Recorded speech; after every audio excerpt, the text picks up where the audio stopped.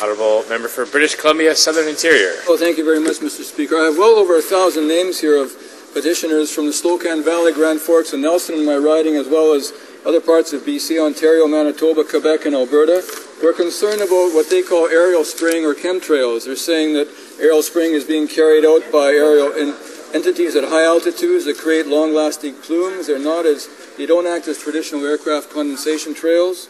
It's being carried out without the knowledge of the people of Canada, and they're asking the government to fully inform the people of Canada about this aerial activity occurring at high skies and to explain why it's taking place and also to cease this activity forthwith.